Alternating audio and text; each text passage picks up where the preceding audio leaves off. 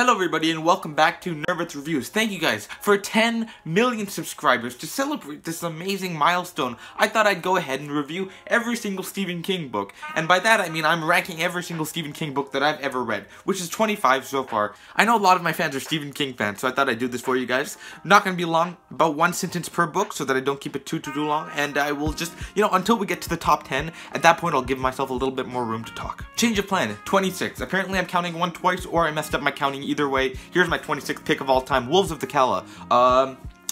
Fat and nothing happens. 25, Insomnia. Literally nothing goes on for the entirety of the book, and I absolutely hate the politics that goes on. The story itself is literal garbage. Number 24, Joyland.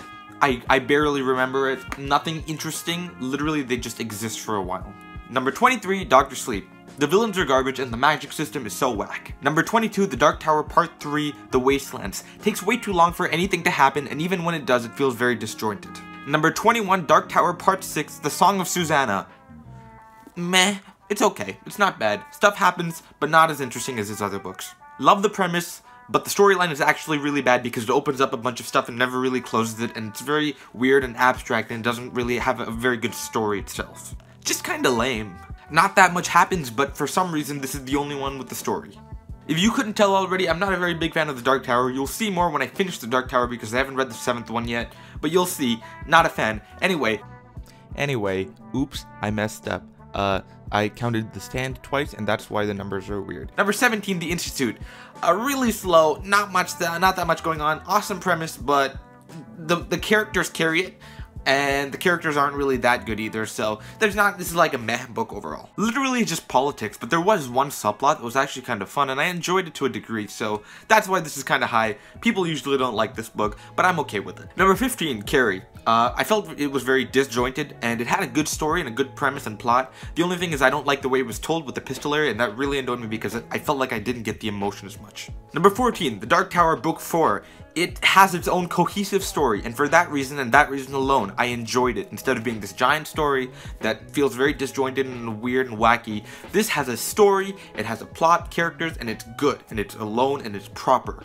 Number 13 is The Girl Who Loved Tom Gordon. It was gripping enough, it had a good enough character, it was short, not that much happened, but it was quick and to the point, and I enjoyed it for that. It had emotion, it had scary fears, dangerous times. It was awesome. I enjoyed it. It wasn't that good though, it was good.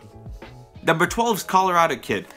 I barely remember it, but I remember it being really fun, and I remember it being a very interesting, smart mystery, and they literally don't even do anything except talk about the mystery. And for me, since it was so small, that's all I needed. I enjoy that kind of stuff. Number 11, Pet Sematary. If you can't tell already, this is about the 5-star point. And this was a very scary book, horror book. It was really fearful and very creepy. However, it didn't really make me feel that much emotion, which is why I ranked it so low. So this is my top 10, this is my 10th book, and if you don't already know, this is where I will be talking a little bit more, so give me a little bit more time to talk and I'll explain why these are my favorite. So, number 10 is The Outsider. I really enjoyed this because it was a very good mystery book. It was one of my introductions to King, and so because of that, I had a lot of fun going through this in a very modern King light. And at the same time, it really showcased his strengths, which is a very tight plotting and very great character work, and I enjoyed so much of this just because of how well the mystery was written and how well the final villain was revealed and explained, and I really enjoyed basically all aspects of this. I think this is one of King's best recent works. Number 9, The Cycle of the Werewolf. I cannot stress this enough. This went out of print, so I had to buy this for like a crazy amount of money. However, it's really, really good, and if you really want to pick something up just to read in like one night, it's very small, it's almost like it's illustrated, it's really beautiful, it's a very fun tale, it's good. Considering its size, it does exactly what it could possibly do, because it is Stephen King, and he nails it with this one. It's tight plotting and awesome character work. It's really, really good. A lot of the stories in here are hit or miss, but overall, I think that this has just a bunch of wonderful stories, and some of the stories in here are easily some of my favorite stories of all time. For example, Quitters Inc., which for some reason really struck a chord with me. I thought it was absolutely wonderful, one of King's best works ever, and at the same time, other people call other works his best work ever. For example, there's one called Trucks, which people absolutely love, and I don't know, I'm not a really big fan of that. If you want an in-depth review of every single story in here, then I will have a video about that linked in the description or in my channel if you want to go find it. I talk about every single book, and overall, I think the highs are extremely high and the lows are adequate. So Overall, it's a very, very good book in my opinion. It really, really scared me in a lot of points, which is more than I can say for a lot of books. Number 7, The Stand. You might be surprised that this is so low on the list, and the reason for that is that basically it's really, really slow. Now, while it is awesomely epic, and it does have awesome fight scenes, and awesome character work, and awesome stuff, I really, really love the character work in this as well,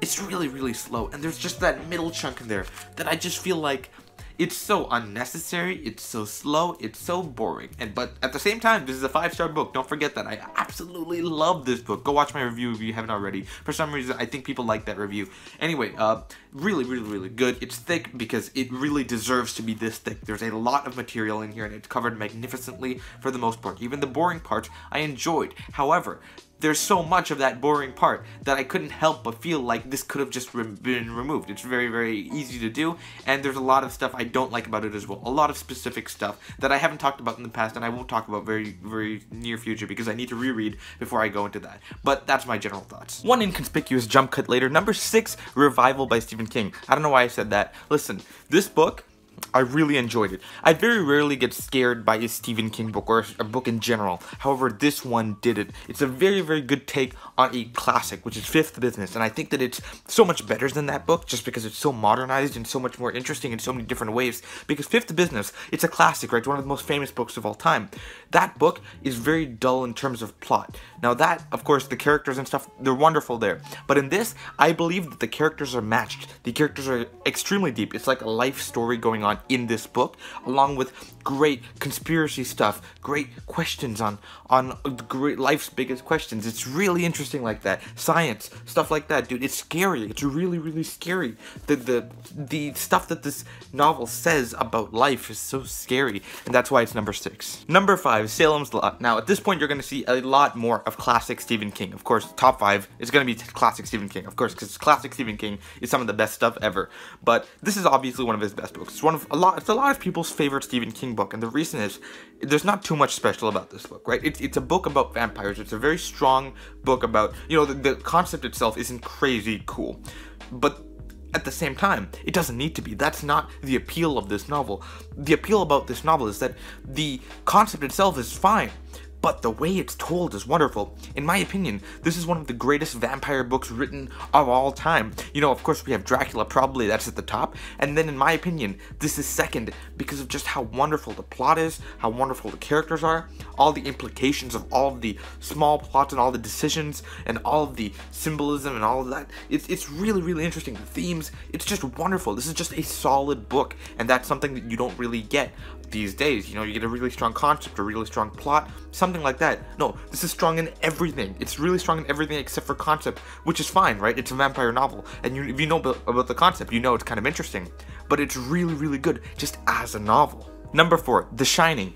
This is another Stephen King classic, and of course it is that because it's one of the most famous movies made of all time, right? This is the basis of one of the most famous movies, and obviously it has its appeal from there. But in my opinion, it really, really does transcend that, because in this book, it's a really wonderful character piece of just this guy and this family and this evil, and it's just so deep, and it's so amazing how wonderfully Stephen King can go into the mind and make you feel all these things and sympathize with this horrible character, and it's just wonderful how the plot progresses. Of course, usually Stephen King's books really have bad endings. This one, in my opinion, was a little bit more explosive than his usual endings, and I really enjoyed that aspect of it, because usually they kind of go off meh. This one, there's a lot of parts that I kind of felt were meh, but overall, it was really, really fun. So in my opinion, just like Salem's Lot is like a really good novel on its own. It's just solid everything.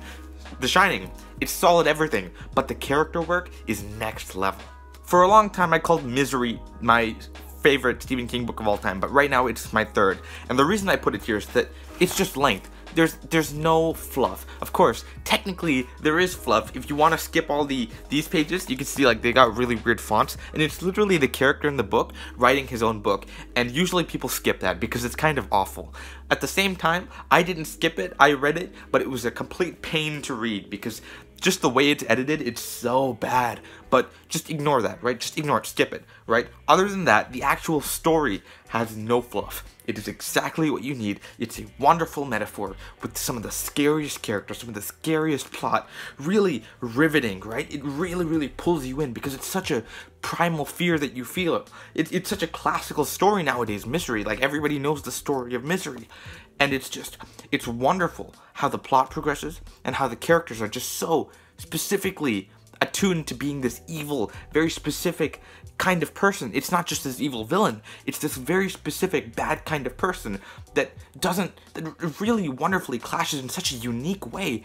It's very hard to explain, but this is just so tight, it's so wonderful, it's so great. Just consider the length of it. Like, it's so short and it's so wonderful. Number 2, It. Now, everyone knows this is coming because it's one of Stephen King's best books ever. This is a tome, and it's wonderful. It is the greatest character work I think I've ever seen in a book. It's some of the greatest world building I've seen in a book that doesn't leave Earth, right? It's just wonderful in those ways. It's transcendental. Though I forget the word, but you have to understand, this is simply out of this world how deep everything goes. Plot itself, meh. It's good, of course, it's good, of course, right? But if we're looking at it compared to everything else, it's meh. And stuff, just the base level stuff, it's all good, right? It's not bad. The ending, in my opinion, was good, right? It's meh compared to everything else. But you have to understand that the character work in this, I've never seen anything like it. It is just, you dive so deep into every single character in such a believable way. Even the characters you don't care about, you go into their mind and you understand them fully. It's just incredible how that happens. The lore as well, which is something I didn't commend it on with the video I made a long time ago. The lore is so deep considering how few characters there are and how just, like, it's just a clown, man. What can you do with that? But you can do a lot with that. And that's the beauty of this book. It's just there's so much going on, and it's so deep, and it's so wonderful in that way. So that is my second Stephen King book. So before I reveal my number 1, I'm just gonna go ahead and say, literally, you guys have seen every single Stephen King book I've read. I've uploaded a review of it if I've read it, except for Dr. Sleep, which should be coming out very soon, or has come out. I don't know when I'm posting this video. And if you've done that, then you might be thinking, Nervith, what's this last book? Because I know all of the books that you've reviewed, and you've reviewed all of these books. Yes, I have, but there's one that you might be forgetting, which is his nonfiction book on writing. Now, okay, listen, literally, this is called the Bible of Writing. It is just the best informational guide on prose I've ever seen in my entire life. And this isn't even a book on prose. Half of this book is on prose. The other half is literally just Stephen King's, autobiography. And there's so little actual content of writing in this book. And yet, everyone who becomes a writer nowadays, people who are writing as youth or as teens right now, they've read this book and they think it is one of the greatest books ever written on writing.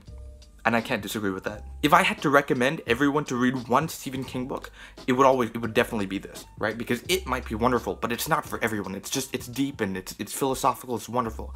And then stuff like Misery, right? That's wonderful. It's short, but it's very much a very specific kind of story that deals with a very specific type of conflict. This is just informational. And it's wonderfully written. It's so just easy to read. And I didn't want to stop reading it. It took me, let's see how many days it took me. It took me 3 days to read this book. And I absolutely loved every moment of it. I read it in class. I read it everywhere I went. And I'm a very slow reader. I cannot express how much I love this book. And I really want to read this again. There's a very few books I put on my reread list, right? I put Lord of the Rings, Silmarillion, stuff like that I put at the top of my list. And then there's this, then there's stuff like It. And I think that's about it for Stephen King. 2 books, that's it.